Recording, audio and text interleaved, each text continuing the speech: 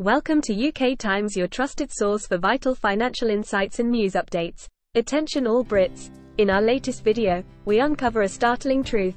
Thousands of individuals across the UK could be missing out on a potential £400 every month.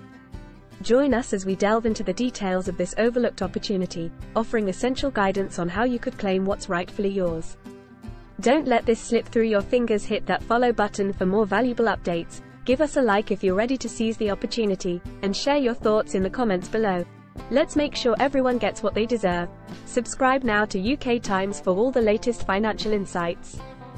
Older people could be missing out on a benefit worth up to £101 a week for people who need extra care. The attendance allowance is a cash boost for people of state pension age who need help because of an illness, disability or mental health condition. Claimants of the Department for Work and Pensions, DWP, benefit get paid either £272.40 or £407 every 4 weeks depending on their circumstances. This works out as either £68.10 or £101.75 a week in support for people who receive extra care and support.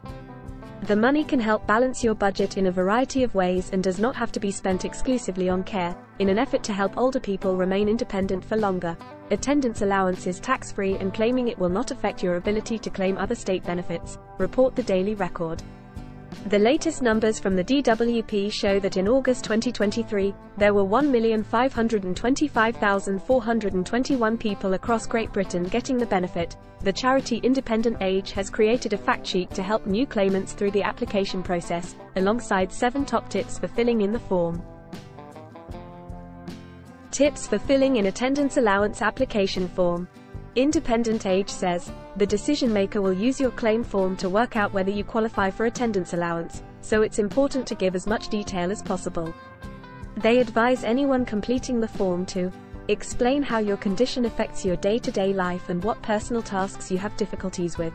Answer all the questions if you can and give examples. Include the time it takes you to carry out specific tasks and how much help you need with them, even if there's no one to help you. Explain how your needs change and how bad your difficulties can be if some days are better than others. Mention any things you avoid doing because they're difficult for you. For example, if it's difficult bending and reaching to put on and take off socks, even while you're sitting down. Explain what happens when they don't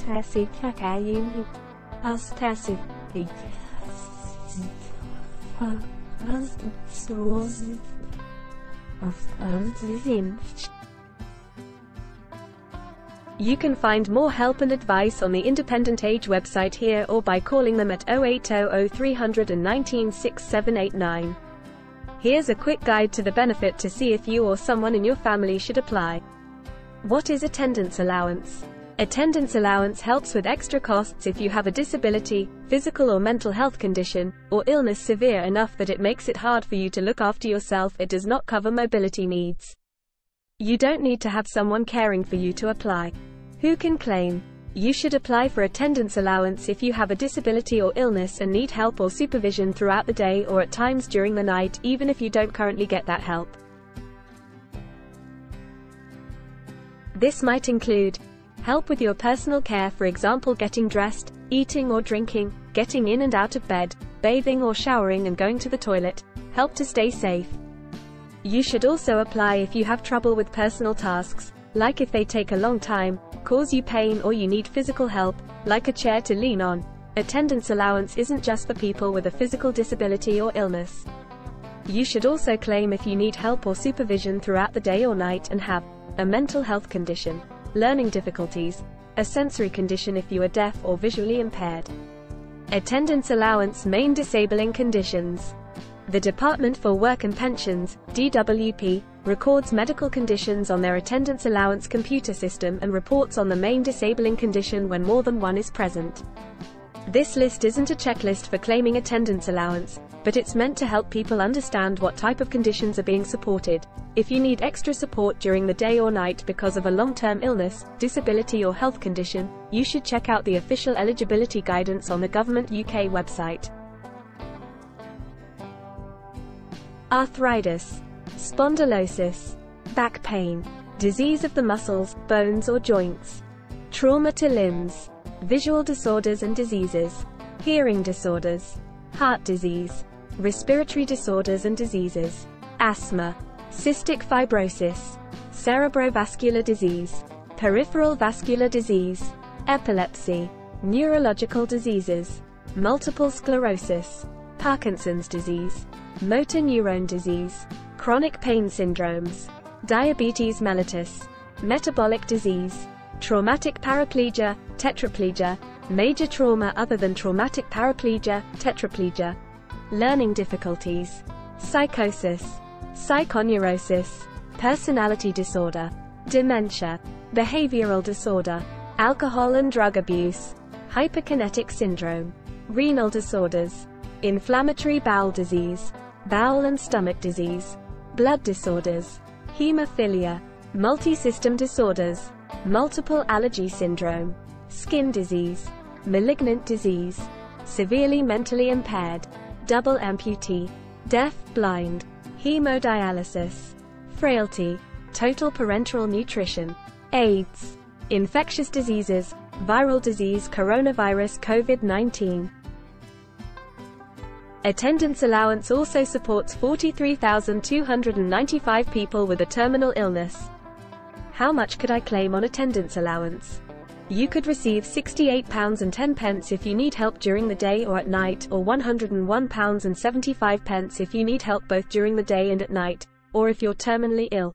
The benefit is paid every 4 weeks, which means you could receive either £272.40 or £407 every pay period. You can spend the money however you like, and it could help you stay independent in your own home for longer. This might include paying for taxis, helping towards bills, or paying for a cleaner or gardener.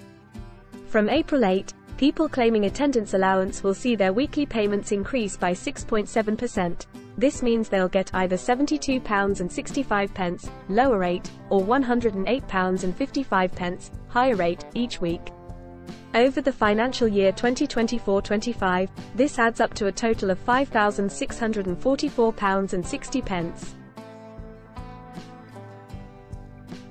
Can I claim attendance allowance if I have savings and other income? Yes, you can. Attendance allowance isn't based on your other income or savings, there's no limit. Plus, it's tax-free and not included in the benefit cap, so it won't reduce any other benefits you get. Will attendance allowance affect my state pension? No, it won't. You can even claim attendance allowance if you're still working and earning money. How does attendance allowance affect other benefits? If you get attendance allowance, some of your other benefits might go up. These could include extra pension credit, housing benefit reduction, council tax reduction. How do I make a claim? To apply for attendance allowance, you need to fill in a long form. It might seem hard at first, but you can get help from your local citizens' advice. Don't let the form stop you from applying. If you want to do it yourself, you can follow the Citizens' Advice Guide on how to fill in your claim form. You can find out how to get the application form by post or over the phone on the Government UK website. What should I do if I'm nearing the state pension age? If you're considering applying for attendance allowance as you approach the state pension age, it might be more beneficial to claim Personal Independence Payment, PIP. Immediately you could receive a higher amount. Who is not eligible for attendance allowance? You won't qualify for attendance allowance if you're already receiving PIP or Disability Living Allowance, DLA, to cover your care costs. If you apply for attendance allowance while getting DLA, the Department for Work and Pensions, DWP, will typically reassess your DLA award instead. You can renew your PIP or DLA when the current award ends, provided you still meet the eligibility requirements. If your renewal is unsuccessful, you can then apply for attendance allowance. Thanks for watching this video. Hopefully this video will be helpful for you. Please subscribe our channel for more interesting videos. And please don't forget like, share and comment.